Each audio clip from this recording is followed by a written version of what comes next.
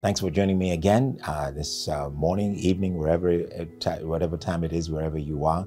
About a week ago, we dealt with how we need to light the way of our lives. And God provides a means of that to happen for us in the Word, in the Bible. And we looked at Psalm 119, verse 105. We're going to look at the second part of that verse in a few moments. I'm so glad you've joined me today. My name is Kwame Rubadiri, and you are watching CITAM Church Online.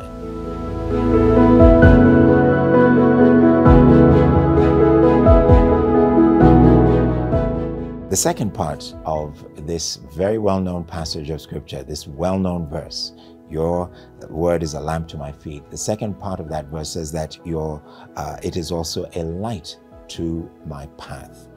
Now, path, of course, is not just a couple of steps that you can see around you. It is a journey. It is a distinctive road that lies ahead of you. And the Bible is not only a lamp to where you stand and where you start, but it is also a light to the journey that you will take along with you.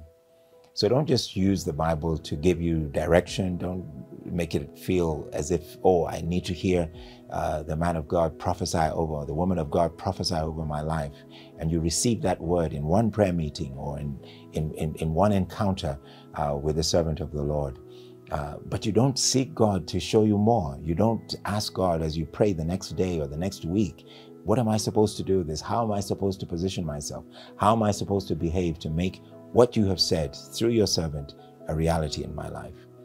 That means that we should continually go back to the Word of God.